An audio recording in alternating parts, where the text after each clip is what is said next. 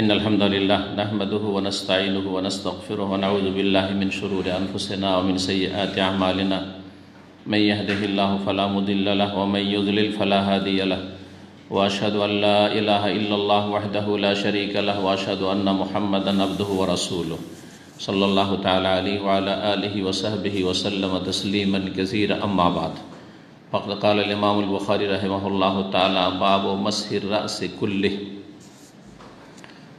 لقوله تعالى وامسحوا برؤوسكم وقال ابن المسيب رحمه الله تعالى المرأة بمنزلة الرجل تمسح على رأسها وسئل مالك أيجزئ أن يمسح بعض الرأس فاحتج بحديث عبد الله بن زيد رضي الله تعالى عنه।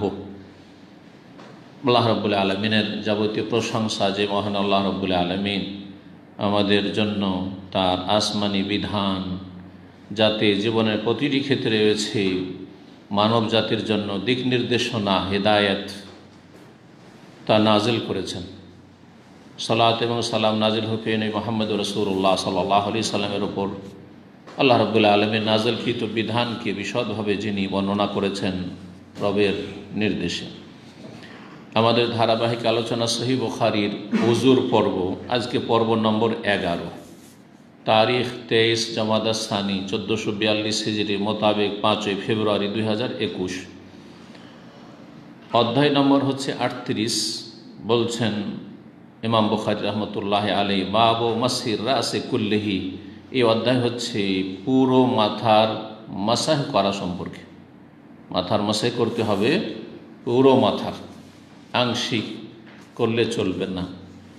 এই অধ্যায় কায়েম করে যে হাদিসগুলি নিয়ে এসছেন তা দিয়ে স্পষ্ট করতে চেয়েছেন যে মাথার মাসে মানে পুরো মাথার মাসে করতে হবে। যেমন পা ধোয়া মানে পুরো পা ধুইতে হবে, যেমন হাত ধোয়া কনুই সহ মানে পুরো হাত ধুইতে হবে, মুখমণ্ডল ধোয়া পুরো ধুইতে হবে, ঠিক তেমনি মাথার মাসেও পুরো মাথার মাসে করা। যতটাকে মাথা বলা হয়, সামনে যেখান থেকে চুল গজিয়ে আছে, কপাল শেষ চুল গজিয়ে আছে, সেখান থেকে শুরু করে একেবারে চুলের শেষ প্রান্ত গর্দান পর্যন্ত, এটা হচ্ছে মাথা। পুরো মাথার মাসা করা ফরজ। এটি অধিকাংশ আইম্মায়ে কেরামদের মত, মুহাদ্দিসিনদের মত। এটি হচ্ছে ইমাম মালিক রাহিমাহুল্লাহর মত, জি। এটি হচ্ছে ইমাম আহমদ বিন হাম্বলের মত, জমহুর অধিকাংশ উলামায়ে কেরাম, যে পুরো মাথার মাসাই করতে হবে। পক্ষান্তরে হানাফি মযহাবে মাথাকে ভাগ করে 4 ভাগের 1 ভাগ মাসা করলে হয়ে যায়, ফরজ আদায় হয়ে যায়। এই মতের খণ্ডন উদ্দেশ্য যে এটা ঠিক নয়, 4 ভাগের 1 ভাগ ভাগ করে দেখেন তো এতটা, তার মানে এইভাবে যদি 4টা আঙুল রাখে তাহলে 4 ভাগের 1 ভাগ হয়ে যাবে। তো এতটা যদি কেউ যদি মাসাই করে এরকম এইদিকে করো আর এই করবে, একটু রাখলেই মাথার মাসা আদায় হয়ে যাবে, আর বাকিটা সুন্নত। এটি ঠিক নয়। এইরকমই শাফি মযহাবের মতে 2, 4টা 5টা চুল স্পর্শ করলেই মাথার মাসা হয়ে যাবে, সেটাও ভুল। তাহলে বোঝা গেল যে আমাদের শুধু হানাফি মযহাবের ভুল ধরা উদ্দেশ্য নয়, যে কোনো মযহাবে যে ভুল ফতোয়া আছে, কোরআন হাদিস বিরোধী ফতোয়া আছে, সেগুলির অবশ্যই খণ্ডন করতে হবে এবং সেগুলির অসারতা অবশ্যই প্রমাণ করতে হবে এবং সেগুলি যে ভুল মানুষকে জানিয়ে দিতে হবে, না হলে মানুষ বুঝবে কী করে? আশা করি বুঝতে পেরেছেন। এবং যেটা হক, আর হক হচ্ছে ওহী ভিত্তিক, দলিল ভিত্তিক, যেটি যে সেটা যার সাথে মিলুক। কখনো আবু হানিফা রাহিমাহুল্লাহর মতের সাথে মিলে যাবে, হ্যাঁ, আর কখন ইমাম শাফির মতের সাথে মিলুক, কখন ইমাম মালিকের সাথে মিলুক, কখন ইমাম আহমদের সাথে মিলুক, কখনো যদি কারো সাথে না মিলে আপনি রাসূলুল্লাহর সাথে আছেন। কারণ তারা 4 জনই মানুষ, বাকি সবাই মানুষ। কথা বোঝা গেছে? আর কারো কাছে ওহী আসেনি, একমাত্র রাসূলুল্লাহ সাল্লাল্লাহু আলাইহি সাল্লামের কাছে। সুতরাং রাসূলুল্লাহ সাল্লাল্লাহু আলাইহি সাল্লামের পক্ষ থেকে দলিল যা রয়েছে, জীবনেও নবী সাল্লাল্লাহু আলাইহি সাল্লাম মাথার কিছু অংশের মাসে করেননি। যদি কিছু অংশ ফরজ হইতো, 4 ভাগের 1 ভাগ অথবা 2, 4, 10টা চুল ছুঁয়ে নেওয়া,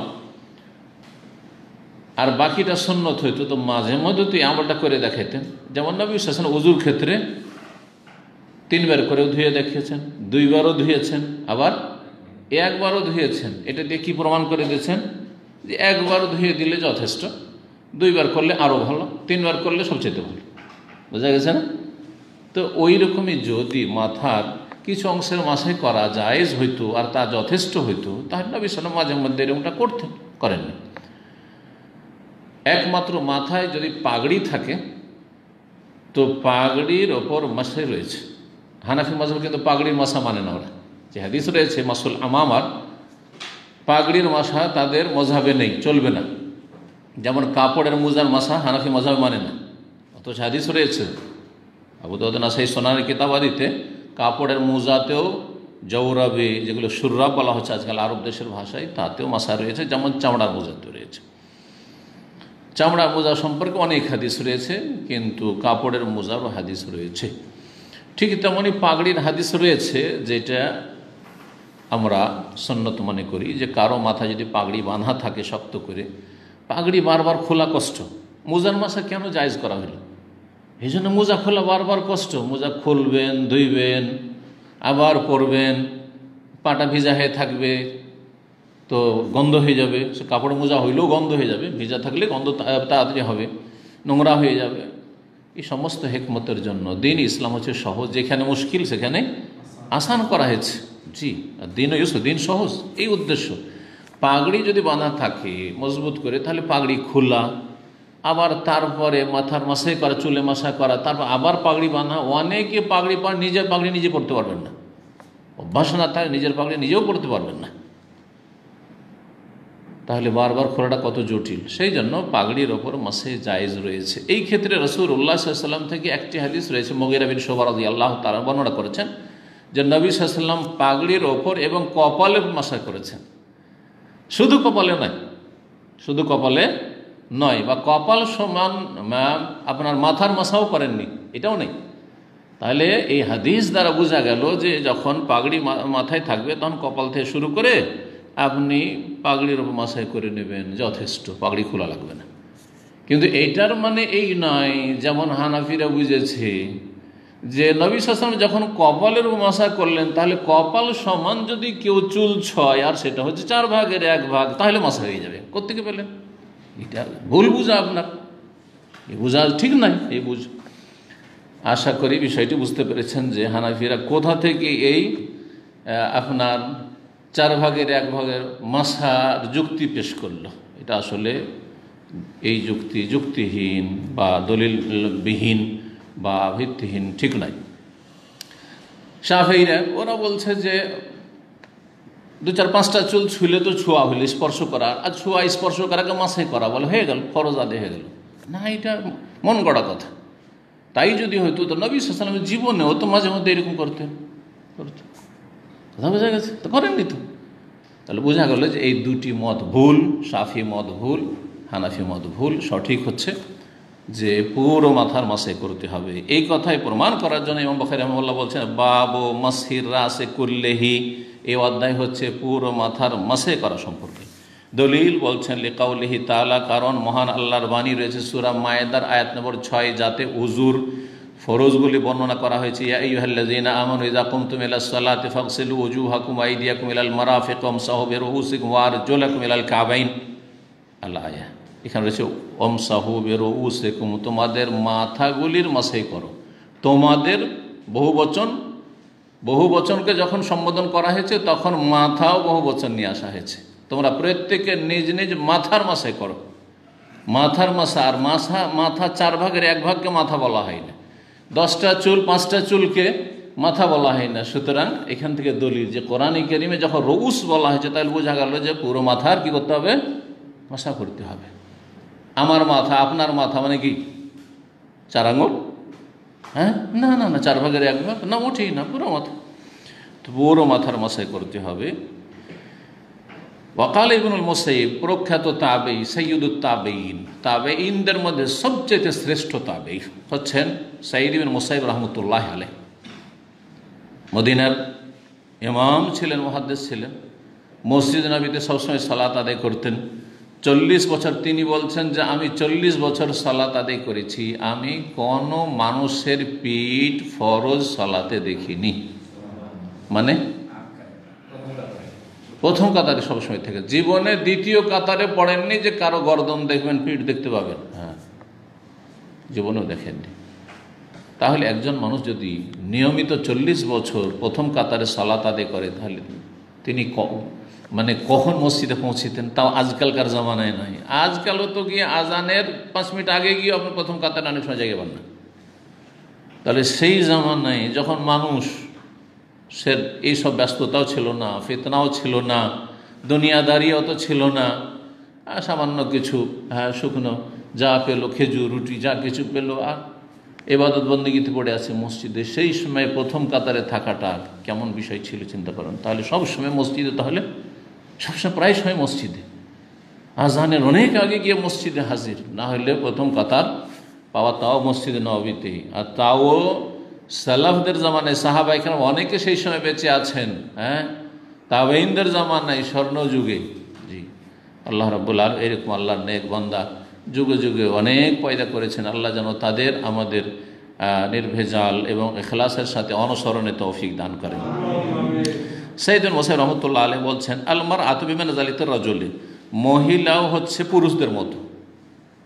এখন কারো প্রশ্ন উঠতে পারে, ঠিক আছে, পুরো মাথার মাসা করে পুরুষরা, মহিলারা তো মাথা ঢেকে থাকবে, তো ওরা কী করবে? না, ওদেরও পুরো মাথার মাসা করতে হবে। তাহলে পুরুষ লোক, বেগানা পুরুষ থাকলে কোথাও আপনি চোখের আড়ালে পর্দায় গিয়ে উজু করেন, মহিলাকে বলবো যে আপনি পর্দার ভিতরে উজু করেন, আপনি গিয়ে বেগানা পুরুষের সামনে উজু করবেন না। মহিলাদের বিধান হচ্ছে পুরুষদের মতো, তামসাহু আলা রাসিহা, মাথার পর মাসাহ করবে। ইমাম মালিক রাহমাতুল্লাহকে জিজ্ঞেস করা হয়, সোইলা মালিকুন, ইমাম মালিক রাহমাতুল্লাহকে জিজ্ঞেস করা হয়, আইয়ুযু আইয়ামসাহা বাদার রাস, যথেষ্ট হবে কি যদি মাথার কিছু অংশ মাসাহ করে, 4 ভাগের 1 ভাগ, সামান্য একটু 2 আঙ্গুল 3 আঙ্গুল, যেমন শাফিঈরা করে, হানাফিরা করে, ওই রকম 4 ভাগের 1 ভাগ কিছুটা অংশ মাসাহ করলে চলবে কি? বলছেন ফাহতাজা বিহাদিস আব্দুল্লাহ, তখন দলিল পেশ করলেন আব্দুল্লাহ বিন যায়েদ রাদিয়াল্লাহু তাআলা আনহু থেকে বর্ণিত হাদিস, যে হাদিসটি সামনে আসছে। তাতে কি রয়েছে? রাসূলুল্লাহ সাল্লাল্লাহু আলাইহি ওয়াসাল্লাম পুরো মাথার মাসাহ করেছেন। বাদাবে মুকাদ্দামে রাসহি, মাথার অগ্রভাগ থেকে শুরু করেছেন। সুম্মা যাহাবা বিহিমা ইলা কাফাহু, তারপরে একবারে গর্দন পর্যন্ত নিয়ে গেছে, এখানে চুল শেষ হচ্ছে।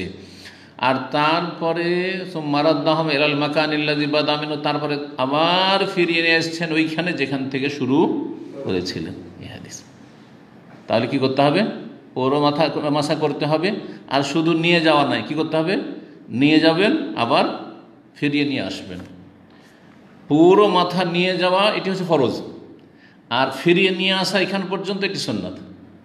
ফিরিয়ে নিয়ে আসা এটা হচ্ছে সুন্নাত, কারণ রাসূলুল্লাহ সাল্লাল্লাহু আলাইহি ওয়াসাল্লাম এই হাদিস দ্বারা এটা প্রমাণিত, ফিরিয়ে নিয়ে আসা।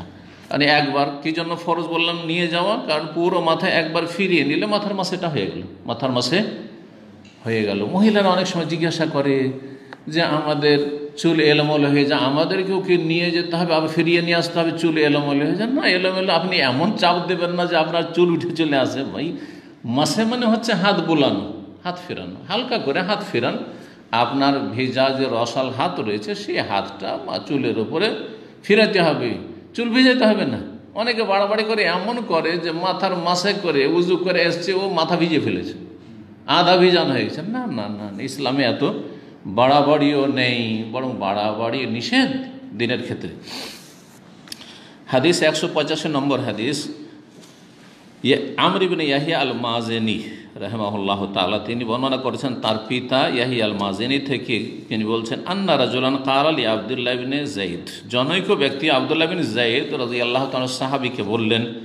এই আব্দুল্লাহ বিন যায়েদ তিনি এই হাদিস বর্ণনা করেছেন আপনার মাথার মাসে। ওয়া হুয়া জাদ্দু আমর ইবনে ইয়াহিয়া, তিনি হচ্ছেন, এই আব্দুল্লাহ বিন যায়েদ হচ্ছেন আমর ইবনে ইয়াহিয়ার দাদা। তার মানে আমর ইবনে ইয়াহিয়া বিন আব্দুল্লাহ বিন যায়েদ রাদিয়াল্লাহু তাআলা আনহু আজমাইন। আতাস্তাতি আন তুরিয়ানি কাইফা কানা রাসূলুল্লাহ ইয়াতাওয়াদ্দা, ওই ব্যক্তি কি বলল? জিজ্ঞেস করলো আব্দুল্লাহ বিন যায়েদ সাহাবীকে, আপনি কি পারবেন আন তুরিয়ানি, আমাকে দেখাতে, কাইফা কানা রাসূল ইয়াতাওয়াদ্দা, যে রাসূলুল্লাহ কিভাবে ওযু করতেন? একটা একটা করে অর্থ করলাম। আতাস্তাতিও, আপনি কি পারবেন, আন্তরিয়ানি, আমাকে দেখাতে, কাইফা কানা রাসূলুল্লাহ ইয়াতাওয়াদ্দা, কিভাবে রাসূলুল্লাহ ওযু করতেন? ফাকাল আব্দুল্লাহ বিন যায়েদ, আব্দুল্লাহ বিন যায়েদ বলে যে না অবশ্যই, কেন দেখাতে পারবো না, আমি রাসূলুল্লাহ সাল্লাল্লাহু আলাইহি ওয়াসাল্লাম অহরহ ওযু করতে দেখেছি। ফাদা বিমাইন, পানি নিয়ে ডাকলেন, পানি নিয়ে আসো। ফাফরাগা আলা ইয়াদাইহি, আর তারপরে দুই হাতের ওপর পানি ঢাললেন। ফাগাসালা মাররাতাইন, দুইবার ধুইলেন, দুইবার ধুইলেন। তার বোঝা গেল যে কিছু অংশ দুইবার, কিছু অংশ তিনবার, এটাও যায়, যেখানে তিনবার করলেন না, কিন্তু দুইবার ধুলেন প্রথম হাত। সুম্মা মাদমাদা, এই হাত মানে কবজি পর্যন্ত, এই কবজি পর্যন্ত প্রথম হাত ধোয়াটা এটা কি সুন্নাত, কিন্তু এটা সুন্নাত। কিন্তু চেহারা ধোয়ার পরে যখন কনুই সহ ধুইবেন তখন ওটা ফরজ, তখন এটা ফরজ। ওর মধ্যে এতটুকু আসতে হবে, ওর মধ্যে পুরো হাত মানে একবারে কনুই থেকে শুরু করে আঙ্গুলের অগ্রভাগ পর্যন্ত দুইবার ধুইলেন কবজি পর্যন্ত। সুম্মা মাদমাদা, তারপরে গড়গড়া বা কুলি করলেন। ওয়াস্তান সারা সালাসান, এবং নাক পরিষ্কার করলেন, হ্যাঁ নাকে পানি দিয়ে নাক ঝাড়লেন তিনবার। তো নাকের ক্ষেত্রে আর কুলির ক্ষেত্রে কয়বার করলেন? তিনবার। আর দুটো কিন্তু একসাথে করলেন, কুলি এবং নাকে পানি দেওয়া একসাথে, এর আগে এই আলোচনা করেছি। সুম্মা গাসালা ওয়াজহাহু সালাসান, তারপরে চেহারা ধৌত করলেন তিনবার, তারপরে চেহারা ধৌত তিনবার। সুম্মা গাসালা ইয়াদাইহি মাররাতাইন মাররাতাইন, তারপরে দুইবার করে হাত ধুলেন। এলমির ফাকাইন, কনুই সহ, হাতের বেলা দুইবার করে দিলেন। কিন্তু তাহলে কোন অঙ্গ দুইবার, কোন অঙ্গ তিনবার, এটা যায়, কোনো অঙ্গে একবার। প্রথমে আলোচনাতে কিন্তু আগে বলে ফেলেছি এসব কথা। সুম্মা মাসাহা রাসাহু বিয়াদাইহি, তারপরে মাথার মাসে করলেন দুই হাত দ্বারা। তাহলে বোঝা গেল যে মাথার মাসা করতে হবে কয় হাত দ্বারা? হ্যাঁ, কেউ যদি করে এরকম চলবে না, সুন্নতের খেলাফ কাজ করলেন আপনি। দুই হাত রাখবেন এখানে পানি নিয়ে ভিজিয়ে, আর তারপরে করবেন। কিভাবে মাথার মাসা? ফাআকবালা বিহিমা ওয়া আদবারা, সামনের দিকে নিয়ে গেলেন অথবা পেছনে নিয়ে গেলেন, অগ্রভাগ থেকে শুরু করে পেছন দিক পর্যন্ত নিয়ে গেলেন। কিভাবে, কি নিয়ম বলছেন? বাদাবে মোকাদ্দামে রাসহি, মাথার অগ্রভাগ থেকে শুরু করলেন। হাত্তা জাহাবা বিহিমা ইলা কাফাহু, তারপরে দুই হাতকে নিয়ে গেলেন ইলা কাফাহু, গর্দান পর্যন্ত, গর্দান পর্যন্ত। সুম্মা রাদ্দাহুমা, তারপরে দুই হাতকে ফিরিয়ে নিয়ে আসে ইলাল মাকানিল্লাযী বাদা মিনহু, ওই জায়গায় যেই জায়গা থেকে শুরু করেছিলেন, এই যে চুলের অগ্রভাগ থেকে শুরু করেছেন ওখানে ফিরিয়ে নিয়ে আসলেন। সুম্মা গাসালা রিজলাইহি, তারপরে দুই পা ধৌত করলেন। মাথার মাসের ক্ষেত্রে কিন্তু বার আসেনি, তার মানে মাথার মাসা কয়বার করতে হবে? একবারই। পা ধোয়ার ক্ষেত্রে কিন্তু বার আসেনি, কারণ পা ধোয়ার ক্ষেত্রে তিনবার করলে ভালো, কিন্তু একবারে যদি যথেষ্ট পানি ঢেলে পরিষ্কার হয়ে যায় তো সেটাই যথেষ্ট। এই জন্য পায়ের কথাটিও এখানে উল্লেখ করা হয়নি। তো এই হাদিস দ্বারা কি বোঝা গেল? যে পুরো মাথার মাসা করেছেন রাসূলুল্লাহ। এটি হচ্ছে হাদিস, দলিল ইমাম মালিক রাহিমাহুল্লাহ পেশ করেছেন কিসের ওপর? পুরো মাথার মাসে করা যে ফরজ, এর উপর। 39 নম্বর অধ্যায়, বাবু গাসলি রিজলাইন আল কাবা। এই অধ্যায় হচ্ছে দুই পা ধৌত করতে হবে টাকনা সহ বা টাকনু সহ, গোড়ালিও বলা হয়। হ্যাঁ, টাকনু কোনটাকে বলে কেউ দেখান তো দেখি আপনারা। হ্যাঁ, দুই পাশে দুটো হাড্ডি যে উঁচা হয়েছে, এই দুটোকে কি বলা হয়? কাবাইন। কাব একটা, আর দুই দিকে দুটো আছে উঁচু হাড্ডি, সেই জন্য কি বলা হয়? আল আজমুন নাতি। জি, যে উঁচা হয়ে আছে হাড্ডি, এটাকে কাব বলা হয়, কাবাইন। প্রত্যেকটি পায়ে দুটো করে কি আছে? কাব আছে, দুটো করে টাকনো আছে, টাকনো পর্যন্ত বা গোড়ালি পর্যন্ত সহ, ওই দুটা সহ ধুইতে হবে, শুকনো থাকলে চলবে না। বলছেন এখানে আমর তার পিতা থেকে, মানে ইয়াহিয়া থেকে, শাহেদ তো আমর ইবনে আবি হাসান, আমি উপস্থিত ছিলাম আমর ইবনে আবি হাসানের কাছে। সাল আব্দুল্লাহ ইবনে যায়েদ, জিজ্ঞাসা করলেন আব্দুল্লাহ ইবনে যায়েদ, ওই আগের হাদিস, আগের বর্ণনাকারী সাহাবী। আন ওযুয়েন নবী সাল্লাল্লাহু আলাইহি ওয়াসাল্লাম, নবী সাল্লাল্লাহু আলাইহি ওয়াসাল্লাম ওযু সম্পর্কে। ফাদা আবে তাওরিন মিন মাইন, তখন একটি পানির ছোট পাত্র নিয়ে ডাকলেন। তওর, ছোট্ট একটি পাত্র। ফাতাওয়াদা, নবী সাল্লাল্লাহু আলাইহি ওয়াসাল্লাম, মানে বিভিন্ন রকম পাত্র হতো, কাঠের পাত্র হইতো, উযু করার জন্য কাঠের পাত্র হইতো। আমার দেশে, আমার একসময় মসজিদে এখন আছে কিনা জানি না, মসজিদে কি রাখা থাকে? হ্যাঁ, আজকাল তো প্লাস্টিকের বদনা আছে। প্লাস্টিকের বদনার আগে কি ছিল দেখেছেন কেউ? হ্যাঁ, কাঁসা, অত দামি জিনিস আগে তো চোর চুরি করে নিয়ে যাবে। মাটির ভাঁড় বলা হয় এগুলোকে, ভাঁড় বলেন না আপনারা? মাটির ভাঁড় থাকতো। জি হ্যাঁ, এগুলো প্লাস্টিক চলে এসে তো কয়েকদিন আগে, এসে 10 বছর হবে কি 15 বছর হবে আগে। তো উযু নবী, তারপরে উজু করলেন তাদের সামনে নবী সাল্লাল্লাহু আলাইহি ওয়াসাল্লামের উজুর মতো। ফাআকফা আলা ইয়াদিহি মিনাত তাওরি, পাত্র থেকে নিজের হাতের উপর পানি ঢাললেন। ফাগাসালা ইয়াদিহি সালাস, দুই হাত ধৌত করলেন তিনবার। এখানে তিনবার আছে, কখনো তিনবার দেখেছে, কখনো দুইবার দেখেছে। সুম্মা আদখালা ইয়াদাহু ফিত তাওর, প্রথম হাত ধোয়া হয়ে গেল, তারপরে সেই পাত্রে পানি, হয়তো আপনার বদনার মতো তার নল ছিল না, সেই জন্য, আর যদি এইভাবে ঢালেন তো বেশি পানি খরচ হয়ে যাবে, সেই জন্য হাত ঢুকিয়ে দিয়ে, হাত ধোয়া হয়ে গেছে, হাত ঢুকিয়ে দিয়ে অল্প অল্প করে পানি নিয়ে, তাহলে বোঝা গেল যে উজুর পানিতে হাত ঢুকিয়ে উজু করা যাবে। সেটা পানি বেশি হোক অথবা কম হোক, এটা কমই ছিল, তো ওর ছোট্ট, এমন বালতির মতো ছিল না যে 5 লিটার 10 লিটার পানি আছে। এর দ্বারা আরও বোঝা গেল যে ব্যবহারিত পানি নাপাক হয় না। হানাফি মাযহাবের আরেকটি ফতোয়া হচ্ছে যে যেই পানি ব্যবহার করা হয় অথবা মুস্তামাল পানি, ব্যবহৃত পানি যদি কোনো পানিতে পড়ে তো ওই পানি নাপাক হয়ে যায়। আর এক ভিত্তিহীন ফতোয়া রয়েছে, জি হ্যাঁ, এর খণ্ডন করবেন, এখানে একটা অধ্যায় আসছে সামনে। এই হাদিসও তার দলিল যে না, কারণ বারবার করে ধুইছেন আর হাত ডুবেছেন, তো ব্যবহৃত পানি তো যায় না, পানি তো পড়ছে। মানুষ যখন গোসল করে, বালতিতে উঠিয়ে যদি গোসল করেন তো পানিগুলো ছিটে পড়ে না, দূর দূর পর্যন্ত ছিটে পড়ছে, তো বালতিতে পড়বেই। তাহলে যদি নাপাক হয়ে যায় তাহলে মানুষের জন্য কত মুশকিল হয়ে যাবে। 1 লোটা পানি নিতে হবে, তারপরে বালতি থেকে দূরে সরতে হবে যাতে 1-2-4 ফোঁটা ছিটে না পড়ে, না হলে পানি আমার নাপাক হয়ে যাবে, নাপাক হয়ে গোসল হবে না। এ তো আর সুন্নত নফল গোসলের কথা নেই, ফরজ গোসল। জি, ফরজ গোসলের ক্ষেত্রে কী করবে? তাহলে বোঝা গেল যে ব্যবহৃত পানি নাপাক হয় না যতক্ষণ পর্যন্ত পানির নাম পানি আছে। যতক্ষণ পানির নাম পানি আছে, পানির নাম যদি বদলে যায় তখন তা দিয়ে উজু করা চলবে না। কেমন করে বদলে?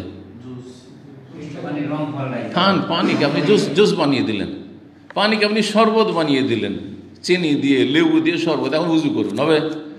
পানিতে খেজুর ভিজিয়ে রাখলেন 12 ঘন্টা, আর তারপরে সেটা নবীজ হয়ে গেছে, খেজুর রস হয়ে গেছে, সেটা শিরা হয়ে গেছে, চলবে? হ্যাঁ, চলবে। কিন্তু পানির নাম পানি, তাহলে সেটা তাহের, মোতাহের, পাক, পবিত্রকারী। যতক্ষণ পর্যন্ত পানির যে 3টি বৈশিষ্ট্য আছে ভালো পানির, সেই বৈশিষ্ট্যগুলি না বদলে যাবে। কি কি? রং একটা, আর একটা হচ্ছে স্বাদ। হ্যাঁ, পানির স্বাদ আছে তাতে, আর গন্ধ। গন্ধ হয়। আমাদের দেশে পাট কি করে? জাগ দেওয়া। হ্যাঁ, পাট জাগ দেয় পুকুরে, আর তারপরে পানিতে গন্ধ হয়ে যায়। এখন ওতে উজু করবেন, চলবে? না, গন্ধ হয়ে গেছে, গন্ধ, অনেক দুর্গন্ধ হয়ে গেছে। বা পুকুরগুলোতে এত বেশি পেশাব পায়খানা ধোয়া হয় যে তার রং বদলে গেছে, বিশেষ করে নাপাকির মাধ্যমে, তাহলে সেই পানি তখন আর তাহারাতে যোগ্য হয়ে নেই। কিন্তু পানি ঘোলাটে থাকলে অসুবিধা নেই, পানির এই বৈশিষ্ট্যগুলি ঠিক আছে, কোনো অসুবিধা নেই। আর প্রবাহিত পানি হলে তো কোনো অসুবিধা নেই।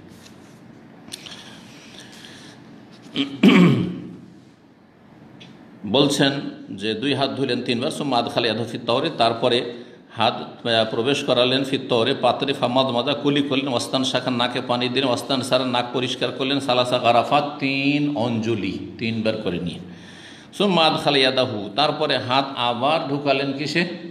ওই পাত্রে, পানি নিলেন। ফাগাসাল ওয়াজহু, তারপরে চেহারা, মুখমণ্ডল 3 বার করে ধুইলেন। সুম্মা গাসালা ইয়াদাইহি মাররাতাইন, তারপরে 2 হাত ধৌত করলেন, ইলাল মিরফাকাইন, কনুই সহ 2 বার করে। সুম্মা আদখালা, তারপরে আবার হাত ঢুকালেন। ফামাসা রাসাহু, তারপরে মাথার মাসে করলেন।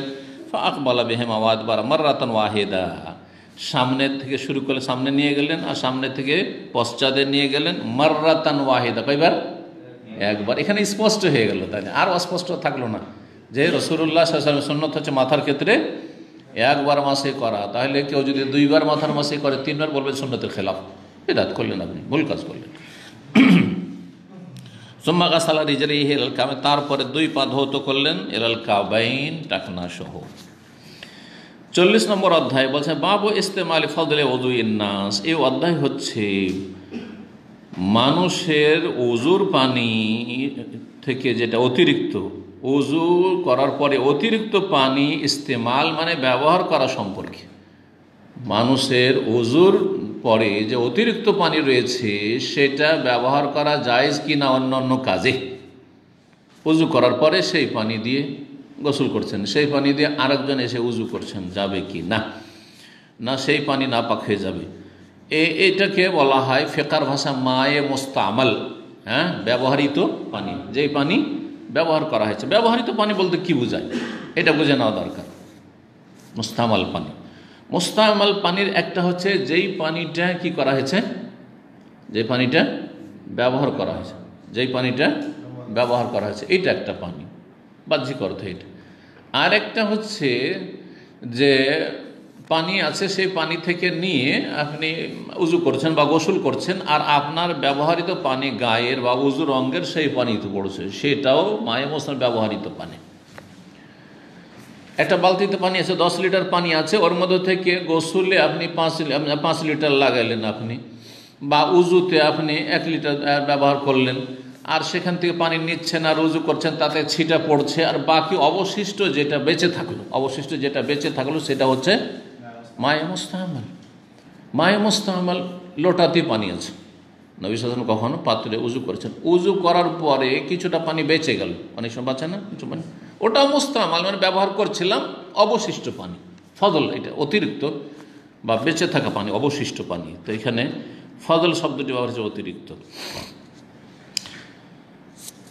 এই পানি নাপাক নয় এই কথা প্রমাণ করার জন্য ইমাম বুখারী রাহিমাহুল্লাহ এই অধ্যায় কায়েম করেছে। বলছেন ওয়ামার জারির বিন আব্দুল্লাহ আহলাহু, জারির বিন আব্দুল্লাহ রাদিয়াল্লাহু তাআলা আনহু তিনি তার পরিবারকে, স্ত্রীকে হুকুম দিলেন আইয়াতাওয়াদ্দাউ মিন ফাদলে সিওয়াকি, তিনি মিসওয়াক ভিজিয়েছেন যেই পানিতে, সেই পানিতে উজু করার জন্য। নিজের পরিবার পরিজনকে, স্ত্রী ছেলেমেয়েকে বললেন যে তোমরা উজু করো এই পানি থেকে, অথচ তার একটু আগে কি করলেন, তাতে মিসওয়াকটা ভিজিয়ে নরম করলেন। মিসওয়াক শুকিয়ে যায় না, ভিজাবার প্রয়োজন হয় কিনা একটু, তাহলে ভালো হয়। তো মিসওয়াকটাকে ভিজিয়ে নিলেন, তো পানি ব্যবহার হয়ে গেল না, মিসওয়াক ভিজালেন। আর মিসওয়াক করাটাও উজুর ক্ষেত্রে সুন্নাত। তো মিসওয়াক ডুবিয়ে নেওয়ার পরে তারপর বলে এই পানি দিয়ে উজু করো। তাহলে কি বোঝা গেল এর দ্বারা, সাহাবীর আমল দ্বারা, যে সাহাবীরা জানতেন যে কোনো পানি ব্যবহার করলে সেই পানি নাপাক হয় না। হাদিস আবু জুহাইফা রাদিয়াল্লাহু তাআলা আনহু বর্ণিত। হাকাম বলছেন সামিআতু আবু জুহাইফা, আমি আবু জুহাইফা থেকে শুনেছি, ইয়াকুলু, তিনি বলছেন খারাজা আলাইনা রাসূলুল্লাহ সাল্লাল্লাহু আলাইহি ওয়াসাল্লাম। আবু জুহাইফা রাদিয়াল্লাহু তাআলা আনহু বলছেন যে রাসূলুল্লাহ সাল্লাল্লাহু আলাইহি ওয়াসাল্লাম আমাদের কাছে আসলেন। খারাজা বেরিয়ে আসলেন মানে আসলেন আমাদের কাছে, বিল হাজে রাতে দুপুরবেলা।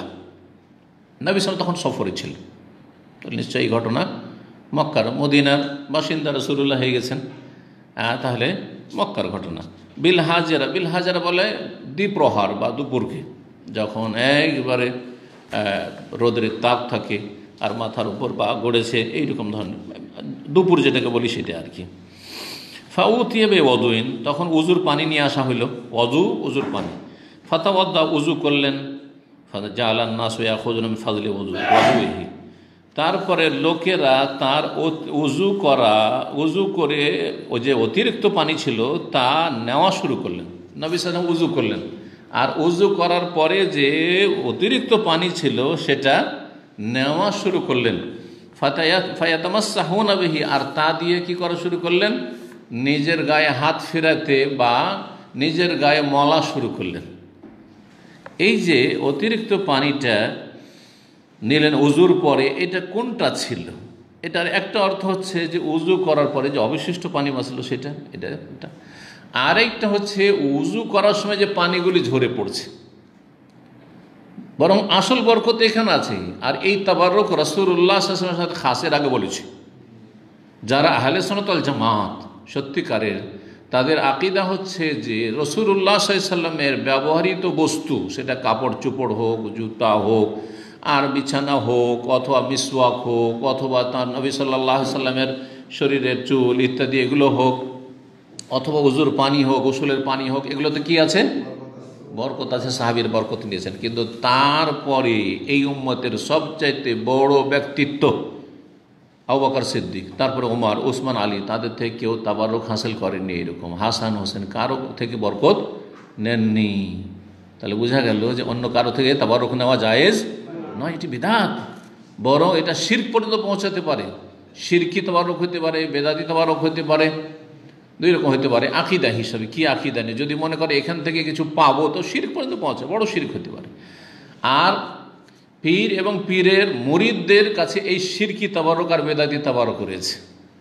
তারা তাবারক নিয়ে থাকে, পানের পিক মেখে থাকে, শুনেছেন না? এই করে থাকে, থুথু ফেলে ধরে থাকে, কাশফট আউজুবিল্লাহ।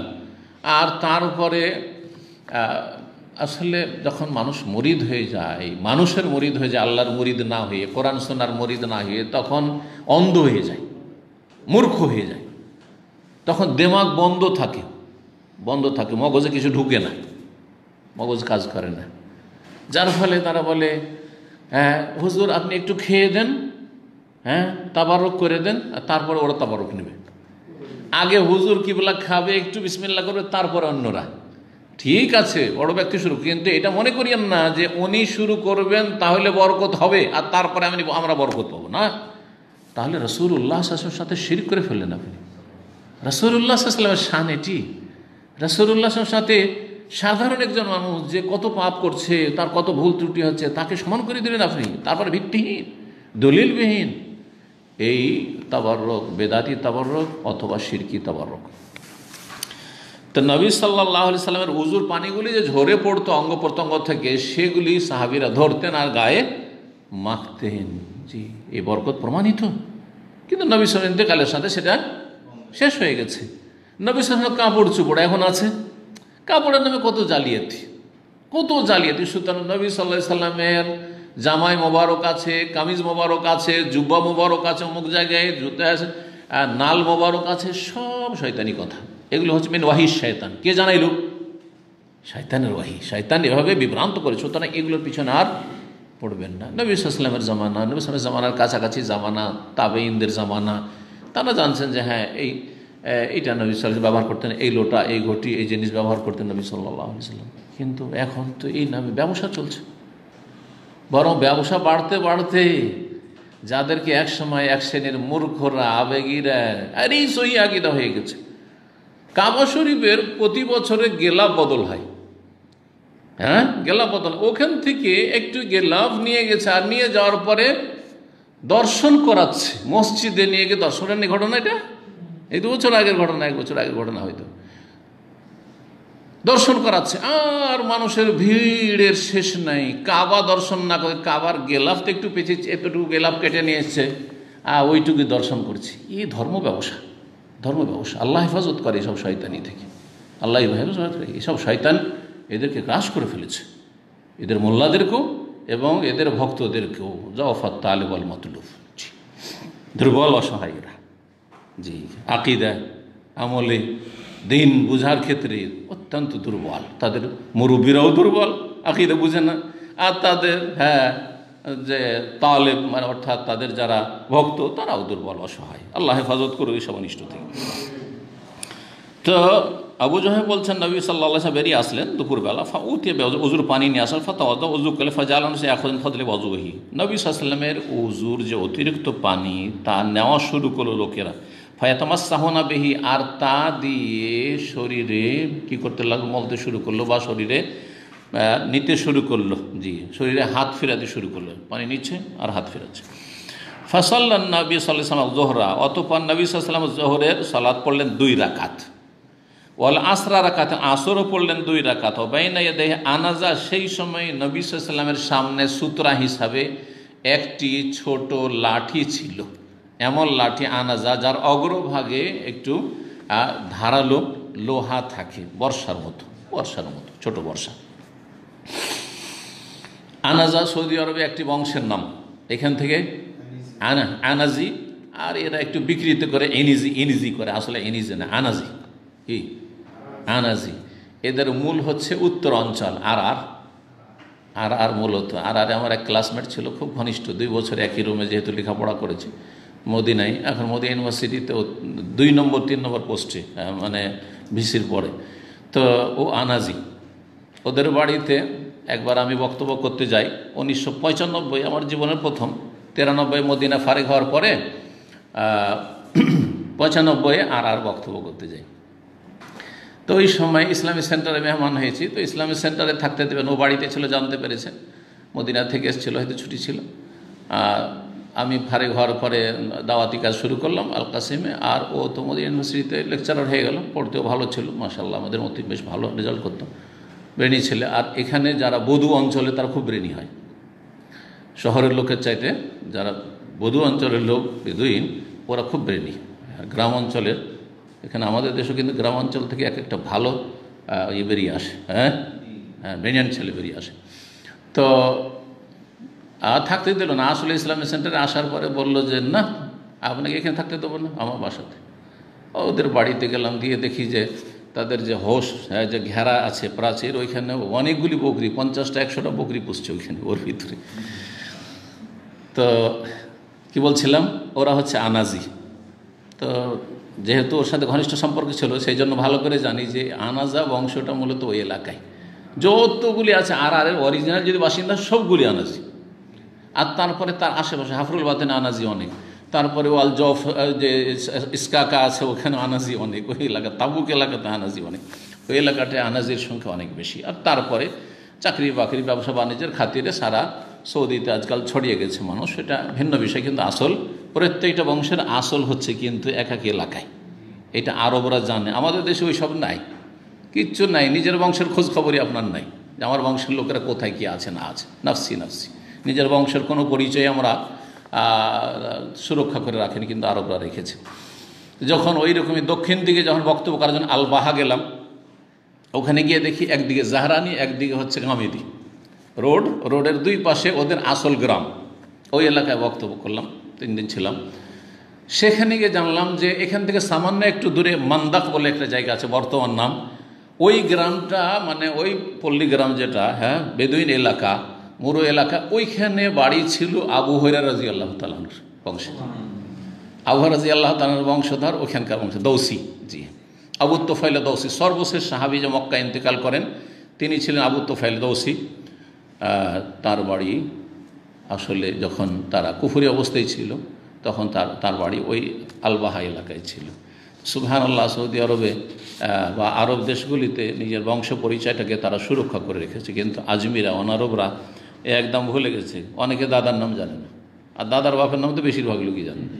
জি, আমি 7 পুরুষ পর্যন্ত জানি আলহামদুলিল্লাহ।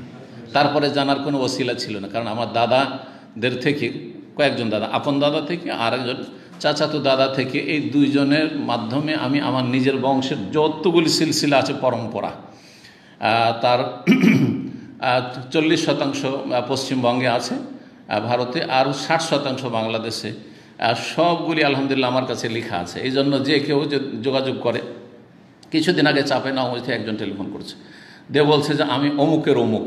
তাহলে তোমার দাদার নাম বলো, সম্পর্কে চাচাতো ভাই। ও যেহেতু আমাকে জানছে তো অনেকেই, তাই না? তো ও জেনে টেলিফোন করেছে, আমি বলছি আমি আপনার বংশ ভাই। যে কীভাবে? আপনার বাপের নাম চিনতে পারলাম, দাদার নাম বলাতে চিনে ফেলেছি। আমার কাছে আলহামদুলিল্লাহ লেখা আছে আমাদের বংশের ডিটেলস। তো আপনারা চেষ্টা করবেন, একটি হাদিস আমলও হবে, তাআল্লামু মিন আনসাবিকুম মা তাসিলুনা বিহি আরহামাকুম, তোমরা তোমাদের নাসাব শিখে রাখিও। নাসাব মানে বংশীয় পরিচয় বা বংশ পরম্পরা, যে সিলসিলা রয়েছে সাজারায় নাসাব, এগুলিকে লিখে রাখিও বা শিখে রাখিও, মুখস্থ রাখিও।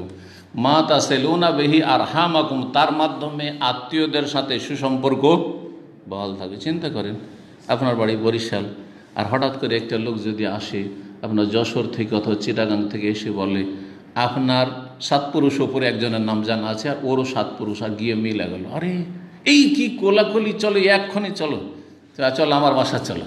করবেন না? করবেন না? তুমি আমার রক্তের, আমার বংশের। কথা বোঝা গেছে? এটা আছে, আরবদের মধ্যে নাই। আমি তো নফসুল জামা, একই সেম। আরে কি সব খালাস, আর কোনো চিন্তাই নেই, তাই না? তো এটা যদি অন্যায় কাজও হয় তো হারাম। এই সম্পর্কটাকে যদি হারামের কাজে ব্যবহার করেন, অপরাধীকে মাফ করার জন্য আর ভালো মানুষকে দোষী করার জন্য, তাহলে হারাম। কিন্তু ভালো মানুষের কদর করার জন্য ভালো, ঠিক আছে, আমি উপকার করবো ভালো মানুষের, এ আমার আত্মীয়, অসুবিধা নেই। আত্মীয়র সাথে সবচেয়ে বড় আত্মীয় হচ্ছে দিনদার মানুষ, সবচেয়ে বড় আত্মীয় হচ্ছে দিনদার ধার্মিক মানুষ। এই সম্পর্ক আমাদের সবসময় যেন বলবৎ থাকে। সমস্ত সম্পর্কের ওপর সবচেয়ে বেশি শক্তিশালী হবে ঈমান এবং তাকওয়ার সম্পর্ক। ইন্না আকরামাকুম ইনদাল্লাহি আতকাকুম, তোমাদের সবচেয়ে বেশি সম্মানিত আল্লাহর কাছে যে যত বেশি আল্লাহ ভীরু, মুত্তাকি পরহেজগার। আল্লাহ যেন এই সম্পর্কের ভিত্তিতে আমাদের যেন এই সম্পর্ককে শক্তিশালী করার তৌফিক দান করেন। এতেই মুসলিম জাতির শক্তি রয়েছে। আর জাতীয়তাতে ভাগ করে দিয়ে আর খণ্ড বিখণ্ড করে দিয়ে কুফরি শক্তিগুলি এগুলি ষড়যন্ত্র করিয়ে আমাদেরকে একবারে ছিন্ন ভিন্ন করে দিয়েছে। দুই রাকাত করে কেন পড়লেন? এখান থেকে বোঝা গেল যে নবী সাল্লাল্লাহু আলাইহি ওয়াসাল্লাম কোথায় ছিলেন? সফরে ছিলেন। না হলে মুকিম অবস্থায় থাকলে হইতেই পারে না যে জোহর 2 রাকাত পড়বেন, আসর 2 রাকাত। বোঝা গেছে না? অনেকে কিন্তু ভুল করে, বৃষ্টির সময় জমা করছে, বাড়িতে বসে ও 2 রাকাত পড়ে বসে আছে। এরকম ফতোয়া আসছে আমার কাছে। বলছি শেখ আমি তো জমা করেছি, তো জমার সাথে 2 রাকাত করে পড়ে নিচ্ছি। কোথেকে চলবে এটা? জমা তাহলে জমা সফর ছাড়াও চলতে পারে, কিন্তু কসর একমাত্র সফরের বিধান। এই দুটো পার্থক্যটা মনে রাখেন, এই দুটো কথা। জমা সফরে এটা হচ্ছে আসল, জোহর আসর জমা আর মাগরিব এশা জমা। কিন্তু প্রচণ্ড বৃষ্টির সময়, ঝড় তুফানের সময়, ভয় ভীতির সময় জমা করা যেতে পারে। প্রচণ্ড ক্লান্ত আছেন, এত ক্লান্ত আছেন যে আর বরদাস্ত হচ্ছে না, সারাদিন জার্নি করে এসেছেন কোথাও থেকে, সফর থেকে, এখন মাগরিবটা পড়েছেন আর শরীর চলছে না। এখন যদি ঘুমিয়ে যান তো ফজর হয়ে যাবে, কী করবেন? এইরকম একেবারে যখন খুব এইরকম অবস্থা হবে, তখন হয়তো মাগরিবের সাথে এসে পড়ে নিলেন। কিন্তু এটা এই নয় যে আপনি ডেলি ডিউটি করে আসছেন, ওই যে খুব ক্লান্ত, ভাই চল নামাজটা পড়ে আর শুয়ে যায় না, এটা জায়েজ হবে না। তখন জি সুবিধাবাদী হবেন না, কিন্তু যেখানে ছাড় আছে সেই ছাড়টা নিতে পারবেন না। 188 নম্বর হাদিস, আবু মুসা আশারী রাদিয়াল্লাহু তাআলা আনহু বলছেন, দা'আন নবী সাল্লাল্লাহু আলাইহি ওয়াসাল্লাম বিকাদাহিন ফিহি মা, নবী সাল্লাল্লাহু আলাইহি ওয়াসাল্লাম একটা পেয়ালা বা পাত্র নিয়ে ডাকলেন যাতে ছিল পানি। ফাগাসালা ইয়াদিহি, 2 হাত ধৌত করলেন, ওয়াজহাহু ফিহি, এবং মুখমণ্ডল ধৌত করলেন তাতে, চেহারাও তাতে ধুইলেন, ওখান থেকে পানি নিচ্ছেন, অতি পড়ছে, আর চেহারাও ধুলেন। ওয়া মাজ্জা ফিহি, এবং কুলি করে ওতেই কুলিটা ফেলে দিলেন, কুলি করে ওই পেয়ালাতে ফেলে দিলেন। এই বরকত একমাত্র নবী সাল্লাল্লাহু আলাইহি ওয়াসাল্লাম থেকে নেবেন। কেউ এই করার অধিকার রাখে না যে আমি কুলি করলাম, আপনি কুলি করলেন আর ফেলে দিলেন পানিতে, আর তারপরে স্ত্রীকে বলছেন যে তুই খা, ছেলে বলছেন যে লাও তুমি উজু করো খাও। কেন করতে যাবেন আপনি? কী বরকত আছে আপনার? বরং এত দূষিত হইতে পারে, ক্ষতি হইতে পারে। কথা বুঝছেন না? জি হ্যাঁ, কুলি করে দিলেন। মজ্জায় মুজ্জ হচ্ছে কুলি করে ফেলা। সুম্মা কাল আল্লাহুম্মা, তারপরে 2 জনকে বললেন, ইশরাবা মিনহু, তোমরা 2 জনে পান করে নাও। ওয়া আফরিগা আলা ওজুহিকুমা ওয়া নুহুরিকুমা, আর তোমরা তোমাদের মুখমণ্ডল এবং তোমাদের গলদেশে পানিটা ঢেলে নাও। যেই পানিটা থাকলো আর যেই পানিতে কুলি করে ফেলে রাসূলুল্লাহ সাল্লাল্লাহু আলাইহি ওয়াসাল্লাম, 2 জন ছিল সেখানে, তাদেরকে বললেন যে তোমরা এখান থেকে কিছু পান করো।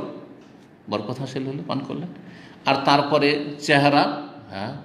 চেহারাতে বরকতটা আসলে চেহারা ধুয়ে নাও, মুখমণ্ডল ধুয়ে নাও, আর গলদেশ, এখানে চেহারার পরে গলা, নাহার অনেক সময় সিনাকে বলা হয়, আর সিনার কাছাকাছি নাহার আসলে ওপরে যায়, যে এখান থেকে শুরু হয় আর চলে যায় আপনার এই পর্যন্ত। তো এই নাহার ওপর ভাগ গলদেশ, এখানে উদ্দেশ্য হচ্ছে এই গলাগুলি, এগুলিতে পানি একটু লাগিয়ে নিতে বললেন বা ঢেলে নিতে বললেন বরকত হাসিলের জন্য। তাহলে কি বোঝা গেল? যে ব্যবহৃত পানি নাপাক নয়। নাপাক হলে শরীর নাপাক করতে বললেন না। 189 নম্বর হাদিস বর্ণনা করছেন সাহাবী মাহমুদ বিন রবি। মাহমুদ বিন রবি মাত্র 5 বছরের ছিলেন তিনি। বলছেন, অন্য হাদিসে রয়েছে যে তখন আমার বয়স 5 বছর ছিল। নবী সাল্লাল্লাহু যখন কুলি করেছিলেন তার চেহারায়, বলছে ওয়াহুয়াল্লাযী মাজ্জা রাসূলুল্লাহ সাল্লাল্লাহু আলাইহি ওয়াসাল্লাম ফি ওয়াজহিহি ওয়া হুয়া গুলামুন। এই মাহমুদ বিন রবি এমন এক সাহাবী, রাসূলুল্লাহ সাল্লাল্লাহু আলাইহি ওয়াসাল্লাম তার চেহারায় কুলি করেছিলেন, কুলি করে চেহারাতে দিয়েছিলেন। আপনার আমার জন্য চলবে না? করবেন না। এটা রাসূলুল্লাহ সাল্লাল্লাহু আলাইহি ওয়াসাল্লাম কি যেন করেছেন? আদর করে। বরকত হইল, নবী সাল্লাল্লাহু আলাইহি ওয়াসাল্লামের বরকত পেল, এবং তার সাথে ছোটদের সাথে রসিকতা করা, আদর করা। কিন্তু আপনি আমি কেউ কারো সাথে করতে গিয়ে এক তো বরকত নেই, 2 নম্বর কথা ঝগড়া মারামারি শুরু হয়ে যেতে পারে, তাই না? জি হ্যাঁ। আরে ছোট বাচ্চারও যদি যেন, বাচ্চা ঝগড়া করবে না, কিন্তু বাচ্চার বাপ মা ঝগড়া লাগিয়ে দিবে। আমাদের দেশে হয় না, হয় না? পাড়া প্রতিবেশীর সাথে ঝগড়াগুলির সবচেয়ে বেশি কারণ হচ্ছে বাচ্চাদের নিয়ে ঝগড়া, না হয় মুরগি নিয়ে, গরু নিয়ে, বকরি নিয়ে ঝগড়া, তাই না? নিয়ে ঝগড়া, আসলে ঝগড়ার কোনো ঝগড়াই নেই। ওই বাচ্চাদের জন্য ঝগড়া করলো, আর তারপরে মাসকে মাস কথা বলে না, যাতায়াত বন্ধ করে দিল, অথচ বাচ্চারা আধা ঘন্টা পরে ফের মিলে গিয়ে খেলাধুলা করছে রাস্তাঘাটে। কত মূর্খের মূর্খ জাতি। এই জন্য বাচ্চাদের জন্য কখনো ঝগড়া করতে নেই। নিজের বাচ্চাকে ভালো তরবিয়ত দেন। আমি আমার বাচ্চাকে তরবিয়ত দেবো, আপনি আপনার বাচ্চাকে তরবিয়ত দেবেন, যথেষ্ট। ভালো আদব শিখিয়ে দেন যদি কোনো কিছু করে থাকে তাহলে। কিন্তু বাচ্চাদের জন্য ঝগড়া করা বা কোনো কিছু নিয়ে ঝগড়া করা, এগুলি মানুষের সম্পর্কে অবনতি নিয়ে আসে, সম্পর্ককে সর্বনাশ করে। রাসূলুল্লাহ সাল্লাল্লাহু আলাইহি ওয়াসাল্লাম তার চেহারায় কুলি করেছেন। ওয়া গোলাম, সেই সময় সে বালক ছিল না, বালক। মিন বিরহিম, তাদের কুয়া থেকে পানি উঠানো হয়েছিল, আর তারপরে রাসূলুল্লাহ সাল্লাল্লাহু আলাইহি ওয়াসাল্লাম কুলি করে তার চেহারা দিয়েছিলেন। ওয়াকালা ওরওয়া বর্ণনা করছেন মিসওয়ার বিন মাখরামা থেকে, ওয়া গায়রিহি, অন্যান্য আরও বর্ণনাকারী থেকে। যেই কথাটি বর্ণনা করছেন এটি একটি বিশাল লম্বা হাদিসের একটি ছোট্ট অংশ, তা হচ্ছে হুদাইবিয়ার সন্ধি সম্পর্কে হাদিস। সুলহ হুদাইবিয়ার সন্ধি সম্পর্কে যে লম্বা হাদিস হয়েছে তার অংশ। কি বলছেন যে বর্ণনা করেছেন এই হাদিস, হুদাইবিয়ার ঘটনা মিসওয়ার বর্ণনা করেছেন, সাহাবী মিসওয়ার বিন মাখরামা রাদিয়াল্লাহু আনহু, আর অন্যান্যরা বর্ণনা করেছেন। ইউসাদ্দিকু কুল্লু ওয়াহিদ মিনহুমা সাহিবাহু, তাদের প্রত্যেকে বা দুইজনের একজন অপরজনের সত্যায়ন করেছেন, মানে দুইজনের ঘটনা বর্ণনা করায় কোনো বিরোধ নেই, একজন অপরজনের সত্যায়ন করেছেন। ওয়াইদা তাওয়াদা, তাতে কি রয়েছে, যখন মক্কা থেকে একজন কাফের প্রতিনিধি আসলো কথা বলার জন্য, সোহাইল নামক, আর তারপরে নবী সাল্লাল্লাহু আলাইহি ওয়াসাল্লাম সাহাবায়ে কেরামদের এই দৃশ্য দেখে গেল, দিয়ে মক্কার যে কাফের নেতারা ছিল তাদেরকে রিপোর্ট দিল। এই রিপোর্টটা হচ্ছে এটা, আরে তোমরা মুহাম্মদকে কখনো হারাইতে পারবে না সাল্লাল্লাহু আলাইহি ওয়াসাল্লাম, তার সাহাবীদেরকে, মুসলিমদেরকে কখনো পরাজিত করতে পারবে না, কারণ এরা মরে যাবে কিন্তু মুহাম্মদের সাথ ছাড়বে না সাল্লাল্লাহু আলাইহি ওয়াসাল্লাম, মরে যাবে। আর কাফের তো মরণ থেকে পালায়, আর খাঁটি মুসলিম আল্লাহর জন্য, আল্লাহর দিনের জন্য মরতে চায়, পারে? কখনো পারবে না। কুফরি শক্তি কখনো পেরে উঠবে না। যদি তাদের এই আকাশের শক্তি আল্লাহ কেড়ে নেন, তাহলে জমিনি শক্তি, কারণ মুসলিমদের কাছে আকাশের শক্তি নাই, কখনো কোনো কাফের শক্তি মুসলিমদের সামনে দাঁড়াতে পারবে না। কারণ মুসলিম মরাকে নিজের জন্য শরাফ, সৌভাগ্য মনে করে, শাহাদাত মনে করে আল্লাহর রাস্তায়। আর কাফের ইয়াওয়াদ্দু আহাদুহুম লাউ ইউআম্মারু আলফা সানাহ, কাফের চাই হাজার হাজার বছর বাঁচুক, দীর্ঘদিন বাঁচতে চাই। তো বলছেন সেখানে গিয়ে রিপোর্ট কাফেরদেরকে যে তোমরা আর বিরোধিতা করিও না, লাভ নাই, মুহাম্মদ সাল্লাল্লাহু আলাইহি ওয়াসাল্লামকে ঠেকাতে পারবে না, তার সাহাবীদেরকে ঠেকাতে পারবে না। মুসলিমরা একদিন জিতবে, মক্কায় প্রবেশ করবে, এবার বাধা দিবে, তারপরে আসবে। কেন? ওয়াইদা তাওয়াদ্দান নবী সাল্লাল্লাহু আলাইহি ওয়াসাল্লাম, কারণ দেখলাম যে নবী সাল্লাল্লাহু আলাইহি ওয়াসাল্লাম যখন উযু করছেন, কত যে ভালোবাসে সাহাবীরা নবী সাল্লাল্লাহু আলাইহি ওয়াসাল্লামকে, কত যে ভালোবাসে। কানু ইয়াক্তাতিলুনা আলা ওয়াদুইহি, তার ওযুর পানি নেওয়ার জন্য তারা একবারে মারামারি শুরু করে দিয়েছে, মনে হচ্ছে লড়াই শুরু হয়ে যাবে, লড়াইয়ের উপক্রম হয়ে যাচ্ছে, মারামারির উপক্রম হয়ে যাচ্ছে। কি একবারে কাড়াকাড়ি, যেটাকে বলে কাড়াকাড়ি, জি কাড়াকাড়ি শুরু হয়েছে। মারামারি মানে মারপিট নয়, এখানে উদ্দেশ্য হচ্ছে কাড়াকাড়ি শুরু হয়ে যাচ্ছে, আমি নেব। আর তারপরে কি করছে, কেউ চেহারায় মলছে, কেউ হাতে মলছে, মুখে মলছে, গোটা শরীরে মলছে বরকত নেওয়ার জন্য। যারা নবী সাল্লাল্লাহু আলাইহি ওয়াসাল্লামের এই উজুর পানি নেওয়ার জন্য এত পাগল, এত মরিয়া, তারা নবীকে একা ছেড়ে দিবে এত সহজ মনে করছো? হ্যাঁ, জান মাল সব কিছু কোরবানি করে দিবে, তাদের সামনে তোমরা দাঁড়াতে পারবে? সুতরাং এই বিরোধিতা করে লাভ নেই। 6ষ্ঠ হিজরিতে এই মন্তব্য করলো এই কাফের প্রতিনিধি, ভালো মন্তব্য করেছিল ইসলাম এবং মুসলিম সম্পর্কে, রাসূলুল্লাহ সাহাবায়ে কেরামদের সম্পর্কে। সেটা যদি কাফের নেতারা তখনই শুনে নিত তাহলে ওই বছরে আর বাধা দিত না, কিন্তু ওই বছর গায়ের জোরে ঢুকতে দিল না।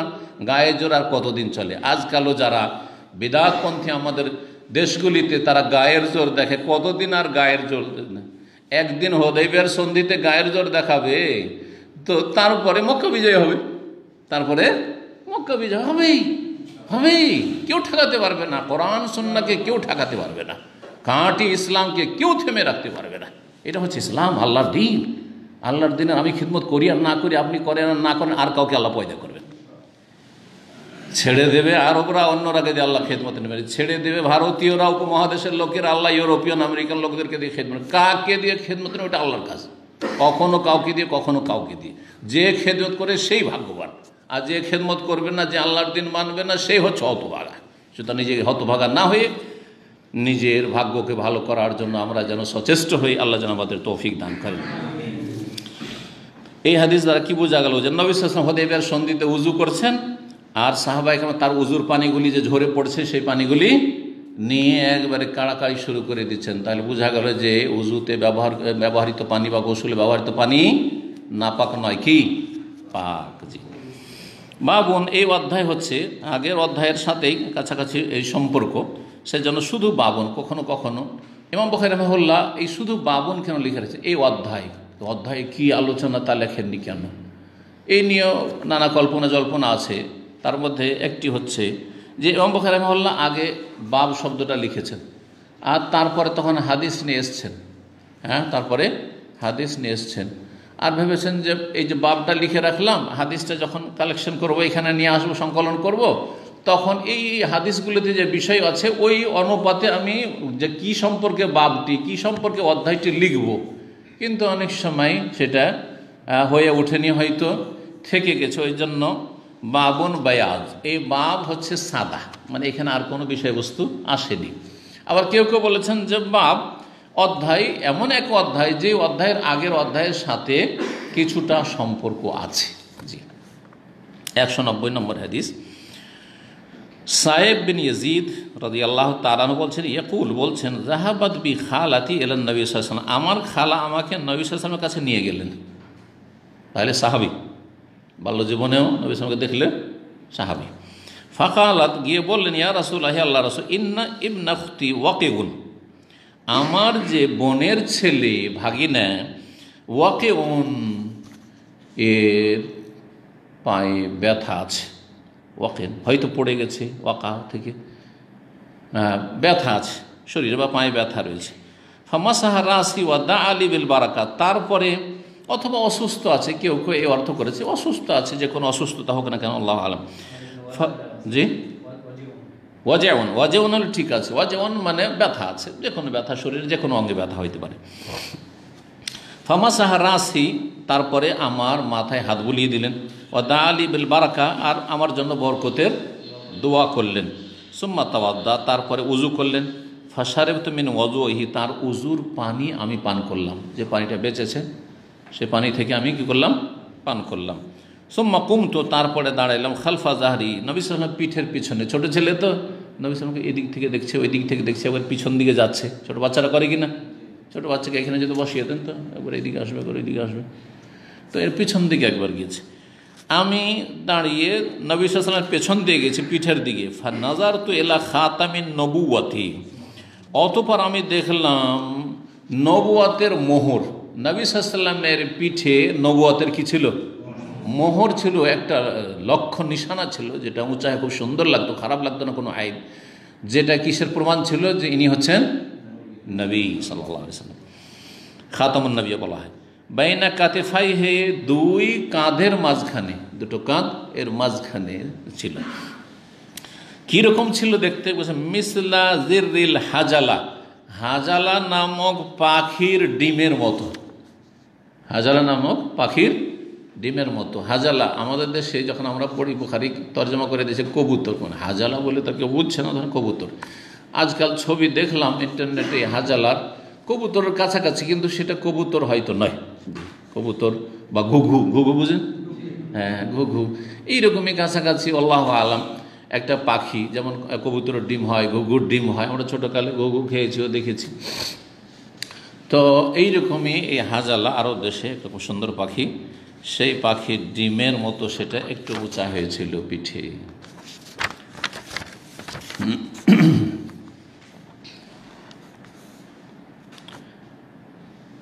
41 নম্বর অধ্যায় বলছেন বাবু মান মাদমাদা ওয়াস্তান শাকা মিন গারফাতি ওয়াহিদা। এই অধ্যায় হচ্ছে এমন কোনো ব্যক্তি সম্পর্কে যেই ব্যক্তি কুলি করলো আর নাকে পানি দিল এক অঞ্জলি দিয়ে, এক অঞ্জলিতে নিলেন আর নিয়ে কিছুটা মুখে দিয়ে কুলি করলেন আর কিছুটা নাকে দিলেন। এটাই মত বেশি শক্তিশালী। পক্ষান্তরে কুলি করার জন্য আলাদা পানি নেওয়া, নাকের জন্য আলাদা, এই হাদিস জয়ীফ।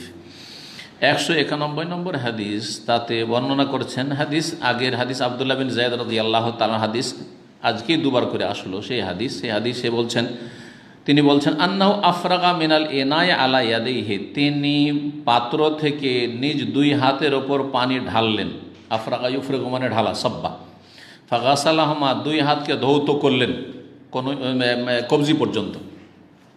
সুম্মা গাসালা, তারপরে ধৌত করলেন, আও মাদমাদা অথবা কুলি করলেন, ওয়াস্তান শাকা, নাকে পানি দেবেন, কাফাতিন ওয়াহেদা, এক অঞ্জলি থেকে, এক অঞ্জলি থেকেই কি করলেন, কুলিও করলেন আর নাকে পানি দিলেন। এখানে বর্ণনাকারী সন্দেহ, গাসালা বলেছেন অথবা মাদমা। সুম্মা গাসালা মিন কাফাতি ওয়াহিদা, অতবার ধৌত করলেন, তো ধৌত চাইতে কুলি করা। সুম্মা মাদমাদা ওয়াস্তান শাকা, কুলি করলেন আর নাকে পানি দিলেন এক অঞ্জলি থেকে, এক হাত দিয়ে।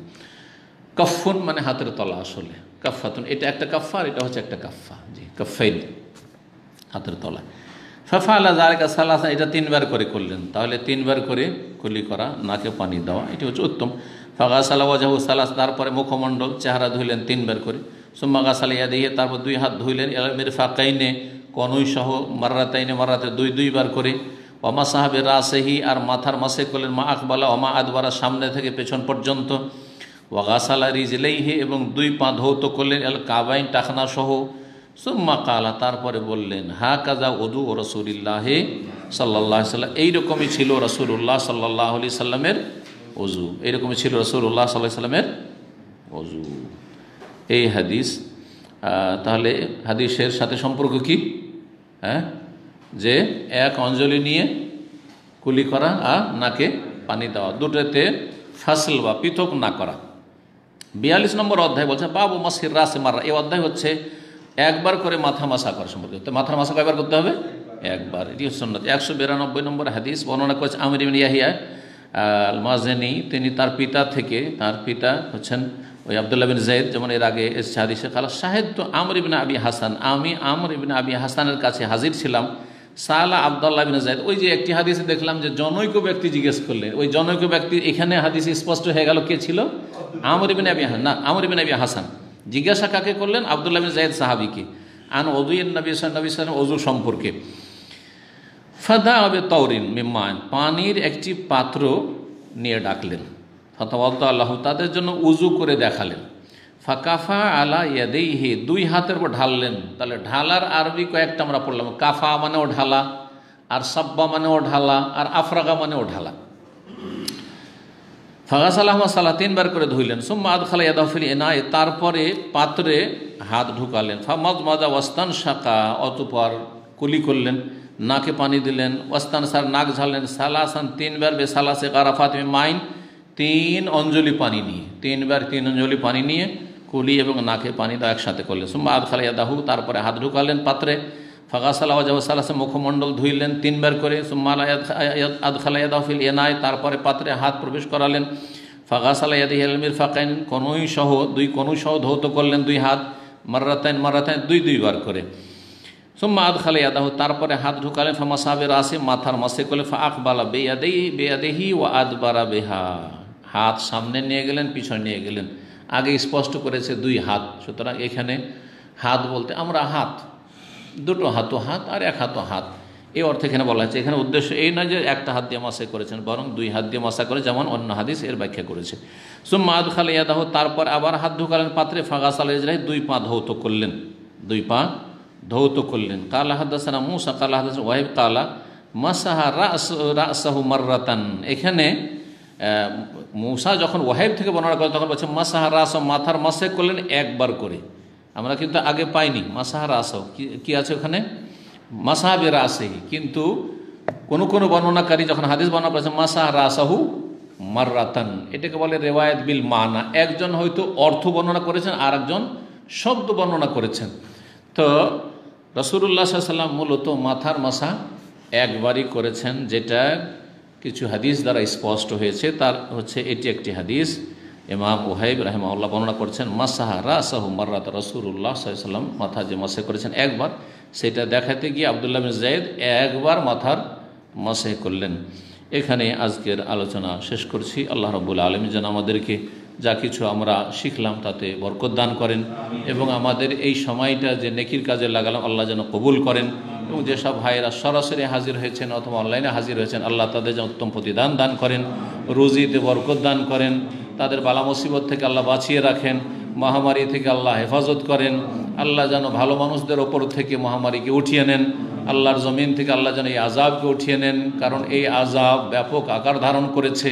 সৎ অসৎ ভালো মন্দ সবাইকে সবার দেশে সবার ঘরে ঘরে ছড়িয়ে গেছে। আল্লাহ রাব্বুল আলামিন যেন এই বালা মুসিবত থেকে, এই মহামারী থেকে আল্লাহ মুসলিম উম্মার হেফাজত করেন, ভালো মানুষদের আল্লাহ হেফাজত করেন। আল্লাহ রাব্বুল আলামিনের কাছে দোয়া করব আল্লাহ যারা খারাপ রয়েছে তাদেরকে যেন এর মাধ্যমে শিক্ষা নিয়ে আল্লাহর দিকে তওবা করে ফিরে আসার তৌফিক দান করেন, এবং তাদেরকেও আল্লাহ যেন হেফাজতে রাখেন। আল্লাহ রাব্বুল আলামিন যেন তার যে ক্রোধ রয়েছে, গজব রয়েছে, সেটা যেন উঠিয়ে নেন, এবং আমাদের ওপর তিনি যেন সন্তুষ্ট হয়ে যান, রাজি হয়ে যান। ওয়া সাল্লাল্লাহু ওয়া সাল্লাম আলা নবিয়িনা মুহাম্মদ ওয়া আলা আলিহি ওয়া সাহবিহি আজমাইন।